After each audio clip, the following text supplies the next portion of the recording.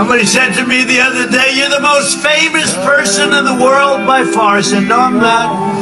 No, I'm not." They said, "Yes, you are." I said, "No." They said, "Who's more famous?" I said, "Jesus Christ."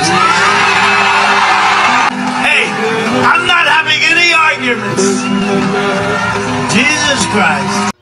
President Donald Trump is telling about Philippians chapter 2 verse 9 to 11 that says, Wherefore God also hath highly exalted him, and given him a name which is above every name, that at the name of Jesus every knee should bow, of things in heaven, and things in earth, and things under the earth, and that every tongue should confess that Jesus Christ is Lord, to the glory of God the Father.